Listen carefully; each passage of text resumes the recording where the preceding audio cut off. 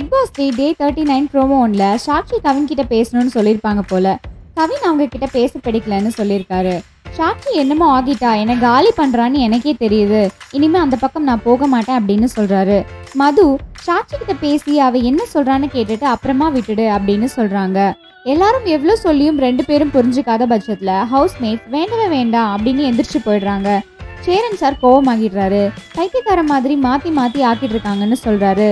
சாக்ஷி அழறாங்க. வீட்டில் இந்த மாதிரி ப்ராப்ளம்ஸ் ஆகிறது லாஸ்ட்லியாவை பிரேக் டவுன் ஆக வச்சிருக்கு. சாக்ஷிக்கு நடந்த இந்த அநியாயத்துக்கு காரணமே நான் தான். தயவு செஞ்சு நான் கெஞ்சி கேட்டுக்கிறேன், யாரும் என்கிட்ட பேச வேண்டாம் அப்படின்னு கையெடுத்து கும்பிடுறாங்க. நேற்று நடந்த எபிசோட்ல கவின் சாக்ஷியை பத்தின எல்லா விஷயத்தையும் சொல்லி கவின் சைடு இருந்த நியாயத்தை சொல்லிட்டாரு. அவர் சொன்னதும் நியாயமா தான் இருந்துச்சு. இதை பத்தி உங்களுக்கு என்ன தோணுதுன்னு கமெண்ட் பண்ணுங்க.